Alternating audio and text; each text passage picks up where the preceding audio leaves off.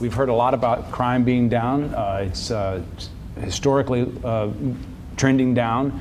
Does it feel that way when you talk to the people in your 21st ward?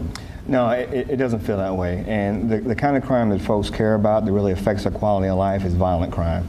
And so I think that it is intellectually dishonest to try to play number games and say that total crime is down when homicide and shootings are up in double digits. So we've seen in the first quarter of this year in the city of St. Louis, homicides up by more than 20%. So it doesn't matter how much car break-ins are down or petty crimes. That's the kind of crime that really affects people's quality of life and perception of the city. Same in your neighborhood. How are things going in terms of the perception when you talk to people in the Central West End? The perception in the Central West End, I believe, is that over the years, the Central West End has gotten better, safer. And that's a result of a few programs that have helped us achieve that. We're fortunate to have a tax base that funds supplemental police patrols, several thousand of those a year, off-duty police officers riding bikes, which we think has a huge impact both on the perception and the reality of crime and keeping it from happening in the Central West End. Recently, we've started to add cameras as part of our approach to push down crime. We have them installed on a small scale, and they've worked in many instances to help provide the police good intelligence to help solve crimes, and that is really the importance of crime reduction, is identifying who's committing the crime and holding them accountable. And the third leg to that is court advocacy, getting involved as a neighborhood in the court process. I believe the police are arresting the right people, and those people are being properly charged by the Circuit Attorney's Office. And then it's our job as a neighborhood, as residents, to attend hearings when we can and let the judges know how that crime affects them as residents, and be there as a witness for the neighborhood to see that things get played out in an acceptable manner. I want to talk more about that, the community's responsibility, but first I just want to ask you, Rachel, those are kind of two different views in the same city. I know you work in community, right. In the community. What are you seeing trend-wise? What are you seeing city-wide-wise? You know, I think sadly a lot of the crime in the city is really a perception problem. Although I would agree with Alderman French. I mean, candidly, one murder's too many. And so when you have a community that really focuses on the fear and focuses on the number of homicides, that really lessens their response. And one of the things that I'm seeing across the city is the community, like in the Central West End and in O'Phalin and in Walnut Park. Tonight I was at a meeting in the Ville, one of the toughest neighborhoods in the city, where residents are saying, you know what, I'm tired of seeing these numbers. I'm tired of seeing young men shot and dead, and I'm going to do something about it. And I actually see those steps as really exciting. So the numbers trouble me that I hear with the homicides, and it frightens me. But you know what? We need to take those numbers and we need to take that information and let the people who I see every day hear it and act on it, because that's going to be the step we need to change crime in the city. Can that really work? Well, listen, I think what we have here is, in a city like St. Louis, where your quality of life really depends on the neighborhood you live in. You have a completely different St. Louis experience depending on the side of town or the neighborhood you live in. And so probably about 1/3 of our population, about 100,000 people, live in neighborhoods where there were 0 homicides last year. And another 1/3 of our population lives in areas that were over 100 homicides. And so the perception is completely different. And then you've got, for one side, the main problem related to crime is the city's perception of crime, the city's image. That is their chief concern, improving the image of the city.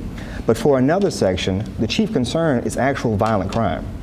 And so what we try to do is try to make our problem the whole city's problem to a certain extent, is that people need to understand that we're all in this together. And if there are any neighborhoods in the city where people feel unsafe to let their children play out front, where they worry about hearing gunshots every single night, then even if you live in a safe neighborhood that is in the city of St. Louis, their problem is our problem. Because at the end of the year, on the pace we are right now, there's going to be over 100 murders in the city, and that affects us all. Can something from Lafayette Square work in Fairground Park area? Sure. The neighborhood ownership model is something that we've embraced in the Penrose and O'Fallon neighborhood with much success. But even the characteristics of a Penrose and O'Fallon neighborhood are different from the characteristics of, say, a College Hill neighborhood, which is right next door. The actual quality of life and demographics are different in those neighborhoods. What we have to do, I think, is recognize that it's not just isolated hot spots. And in fact, we've got entire areas of the city that are always hot, and they require more resources. And so that's a conversation that the chief and I have been having publicly and privately, is allocating more resources to those areas and really taking violent crime more seriously than other crime. I think a lot of what we hear from the chief is equating all crime. He probably says that crime in general is down, but all crime is not equal. And what I'm focused on is violent crime, homicides, and shootings.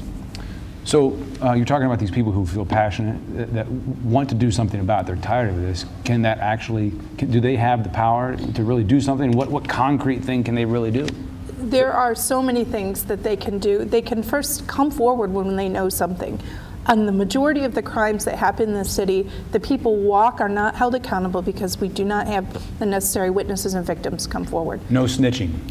And I wouldn't even say it's no snitching. I think people will call the police anonymously, but when it's time to actually come in and look at a lineup, or when it's time to come into court, they don't come in. And they don't realize that the power in the word of one person can change an entire case. There was recently a case where a 9-year-old, her family trusted the system. She was the eyewitness. She came forward on a murder case. That murderer went to prison for life. And that was on the word of a 9-year-old. And if there's one thing that people in this city, in this area, need to know, is that the word of one person can really turn a crime and turn the community around. Antonio was talking about resources that Barnes Jewish has a stake in the Central West End. I know they've played a role in some of the cameras you're talking about. Is that, could you do what you're doing without a partner like that, for instance? Well, they've been a very, WashU Medical Center, the whole complex, they've been a big partner in what we're trying to do, but the other fundings also come from the taxpayer, the tax base, and the Central West, parts of the Central West End are divided up into special taxing districts, and those districts have stepped up to also have a stake in this larger camera project that's going to be going on. So do we all have a stake in, like Antonio's saying, all areas, or are we just going to fix one neighborhood at a time? Is it possible to do it any other way? Well, I would argue that we need to focus on the areas, if our intention is really to drop the numbers of violent crimes, especially homicides, we should focus resources on those areas where we know those violent crimes mostly occur. And so, you know, I would ask a Barnes or a Washington University to take seriously what is occurring in some of our roughest neighborhoods in the city that may not be near their campuses. But when the New York Times has a front page story about the homicide rate in the city, that affects recruitment. That affects the ability of funders to get workers for new startups in the city. So we should join the city and county and those would go away? See, no, absolutely not. Because what the problem is with that is that what I'm focused on in making these blocks safer. There are other folks who are primarily focused on the perception, but you know, merging city and county crime statistics won't make our neighborhoods safer any more than merging city and county test scores for schools will make our kids smarter.